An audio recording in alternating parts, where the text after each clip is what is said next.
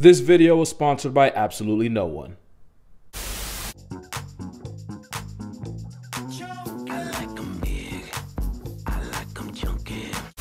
Okay, so quick question and then we'll get right into it. What do a hyena, a bat, and a giant anteater all have in common? And no, it's not just that they're all mammals.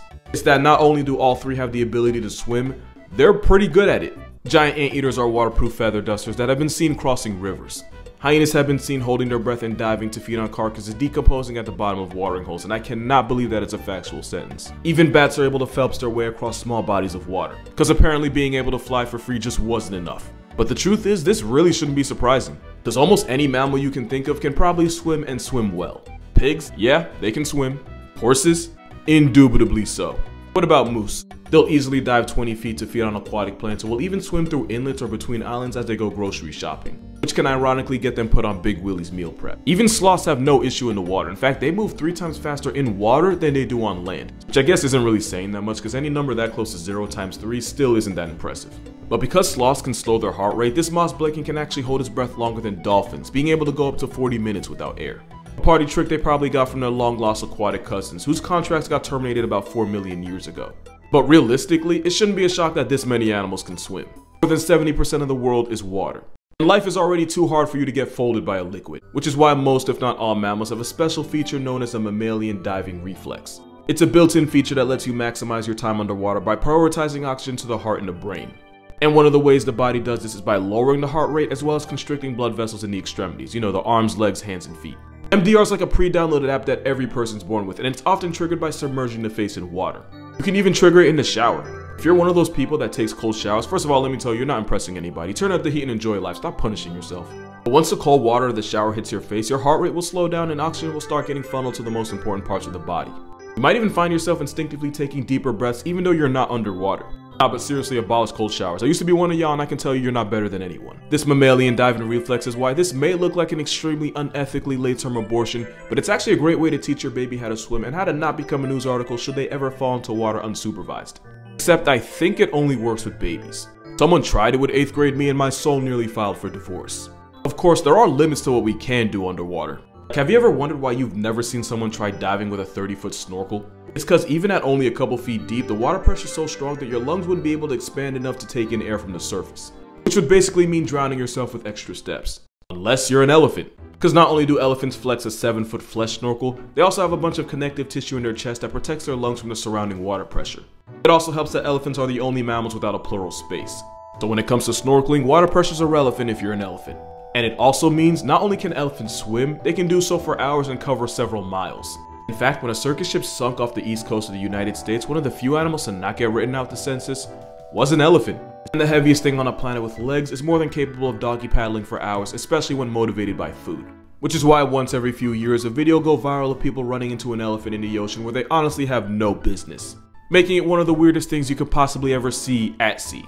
I say one of because a 7-foot sand donkey with a backpack of fat definitely takes gold. Camels have been spotted miles removed from land out in the ocean. Which means 2 things. One is that the first person to ever see this 100% put his therapist on Forbes. Number 2 is that there's at least one shark in the world that knows that camels exist, and that's a crossover that I don't think a lot of people are ready for. There's a subspecies of the one-humped dromedaries called Karai camels, and they've allegedly crossed stretches of sea up to 6 miles long.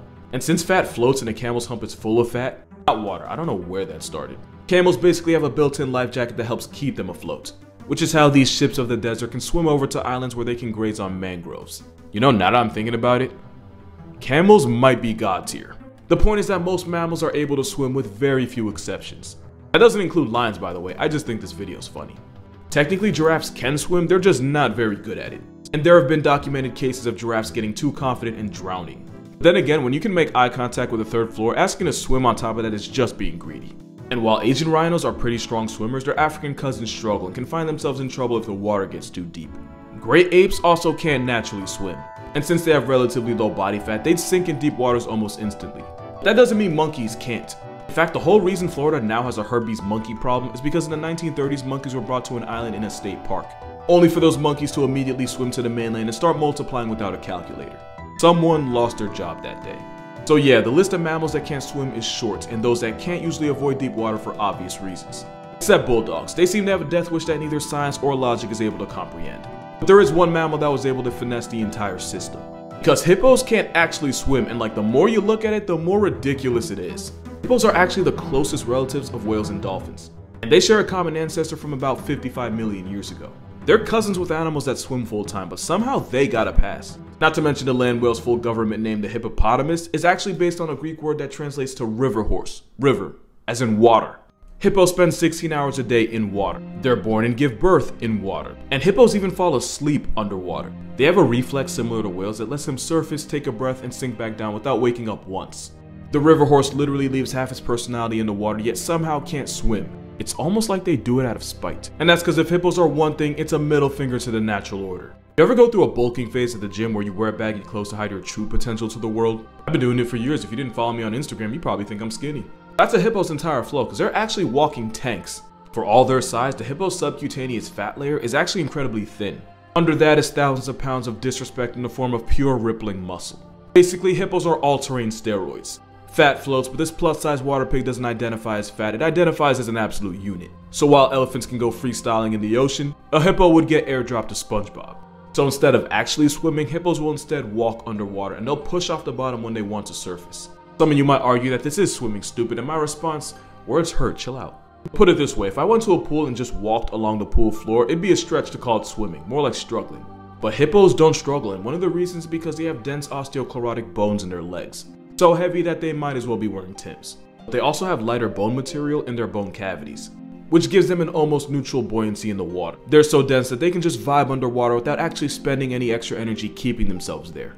But the lighter bones also means it isn't impossible for them to surface when they do need air. See what I mean when I say they finesse the system? They're so physically incapable of swimming that it actually makes them great swimmers. They fail successfully at swimming. And because they don't have to actively hold themselves down, this up to 4,000 pound homicidal water cow can seemingly fly underwater. Pretty much, hippos are to water what goats are to gravity. Which would be cute, but then you remember that means every video you've ever seen of a hippo chasing a boat was literally sprinting full send underwater. And yeah, that makes it worse. I can't tell you what color his pants are, but they just got a brown paint job. The fact that hippos actively gatekeep watering holes when they themselves can't actually swim is just another league of dickery. It takes the world's biggest temper tantrum to humble them. Moral of this video, Jesus walked on water, hippos walked under it out of spite. But that's gonna do it for this video. For more consistent content, be sure to follow my Instagram and TikTok, both are gonna be in the description. Also, if you want to support me on Patreon and gain access to exclusive content, not that kind of exclusive, this ain't OnlyFans, the link's also gonna be down below. Also, if you haven't heard, I have a new book coming out in July that is available for pre-order along with an audiobook on the off chance that you're not sick of hearing my voice by now. But other than that, I'll see you in the next one.